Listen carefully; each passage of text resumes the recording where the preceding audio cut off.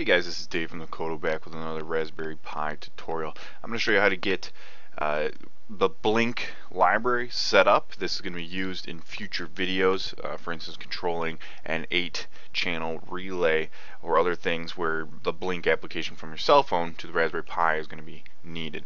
So the first thing we're going to start off with is once you have already set up the Raspberry Pi, you have upgraded and updated everything, and you're able to log into it via PuTTY, or you're doing this on a TV with a keyboard, you're going to want to get or make sure that you have the Git core. You want to make sure that this is installed because we're going to use that to get the Blynk library. So that's already done.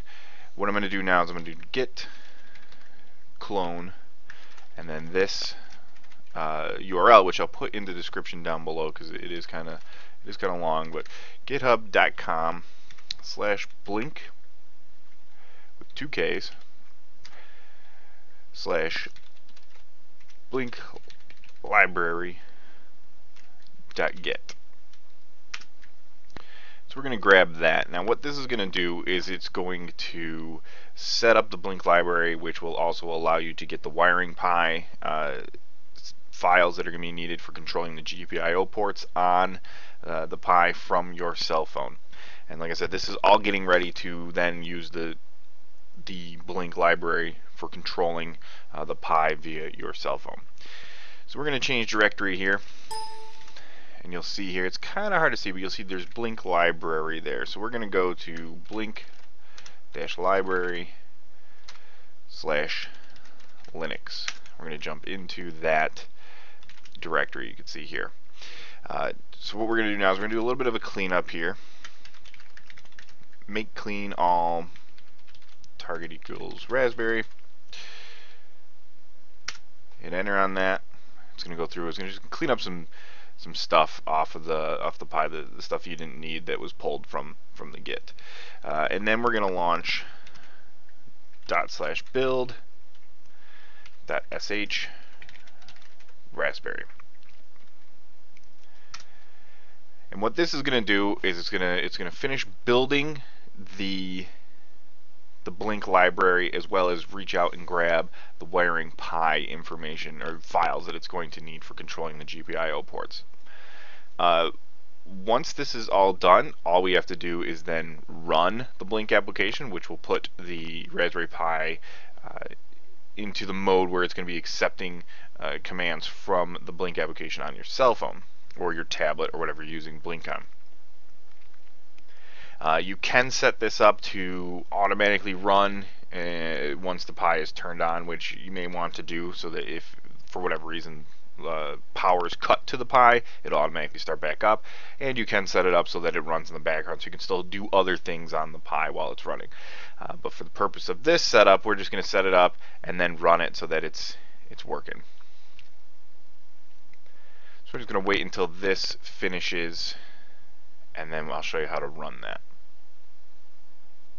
Alright, once that is all done and it has installed the Blynk library, it's installed wiring Pi, now it's a matter of firing up the Blynk application on the Raspberry Pi so that your cell phone or your tablet can talk to the Pi and control the GPIO ports. This is where you're going to need the token that is given to you from the Blynk application.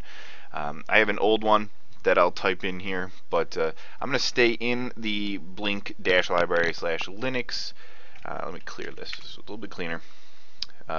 In this library, or in this folder, you can see that there's the green Blynk. That's what we're going to run. So if I go sudo ./blynk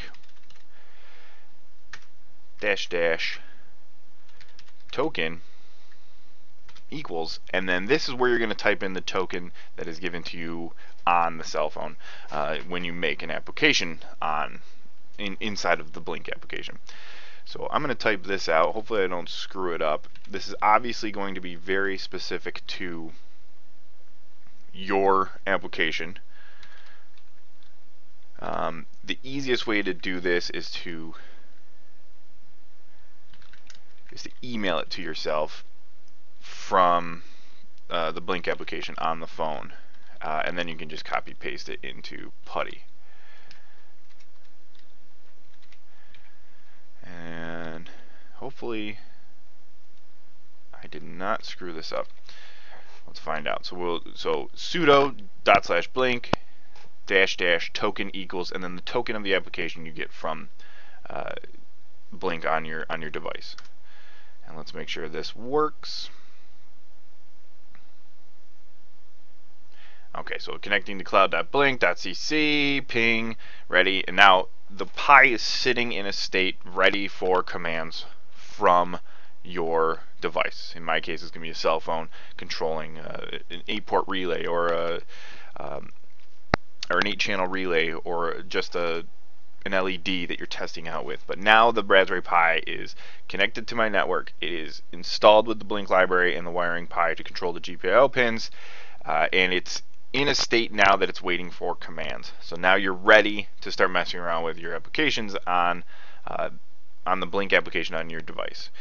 There's no programming required. The only thing you need to know is the GPIO port that you're going to be using and make sure that that's connected properly, which I'll go through in another video when I set up an 8-channel relay.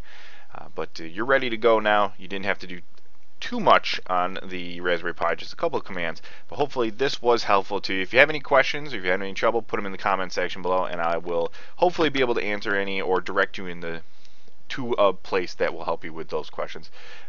But check out my channel for some more Raspberry Pi /Blynk tutorials, and like always guys, good luck and have fun.